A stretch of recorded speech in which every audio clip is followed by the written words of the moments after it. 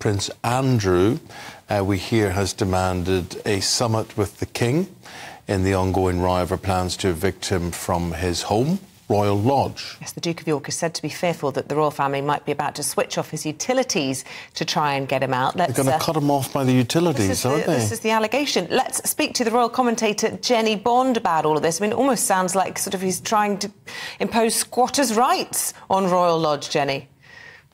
Well, he's a very long-standing squatter. He's been there 20 years. I mean, I think this is nonsense that they're going to cut off the utilities. The fact of the matter is that the King does want to regulate the many houses that he owns and are part of the Crown estate and make better obvious use of them. Now, Royal Lodge has 30 rooms. Andrew is nominally at least a single man, though his ex-wife, they're the most happily divorced couple you remember in the world, Fergie, does live there as well in a separate wing. And so it's understood that they have been offered, or at least Andrew's been offered, the smaller property, Frogmore Cottage, which was Harry and Meghan's.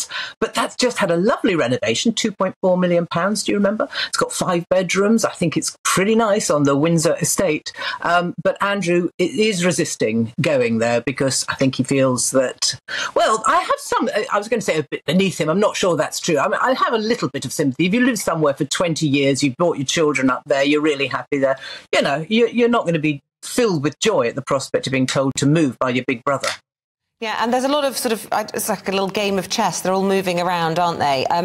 The theory is that if he moves out, then the Waleses can move in. But there was also a school of thought that they might actually opt for Windsor Castle, which was Her Majesty the Queen's favourite, and, you know, King Charles has no intention of heading there. Can you shed any light on that? It's a nice position to be in, isn't it, really? Would you like a 30-room house? Would you like a castle? Not options open to many of us. I think they feel, well, I know that they would like to bring their children up in a relatively normal, inverted commas, surroundings. And that is not a castle. At the moment, they are in quite a small house, Adelaide Cottage. It's only 4 bedrooms. It's very, very lovely, but they're probably, pushing at the walls a little bit because there's, if they're a family of 5 and they have to have security.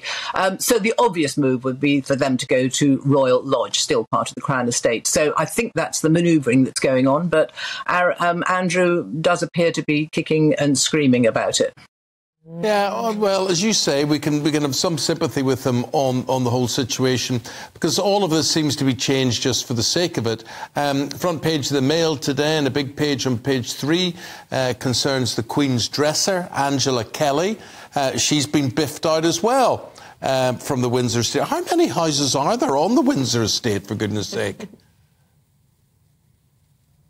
There are many houses, but Angela, the understanding is that Angela, yes, she has moved up north, but that the King, quietly, without publicity, paid for the new house for Angela and has looked after her. And I think that must be true because she was such a close confidant of the, well, more than a confidant, a real friend, as well as dresser of the late Queen. So I think she has been looked after. But I think Charles is very aware of the optics of this, of having so many properties. And so the reshuffling is going on. And of course, at Royal Lodge, the security costs are huge because it's a very big place. And King Charles is footing Andrew's security bills now because Andrew's a bit stuck for the odd penny or the odd million.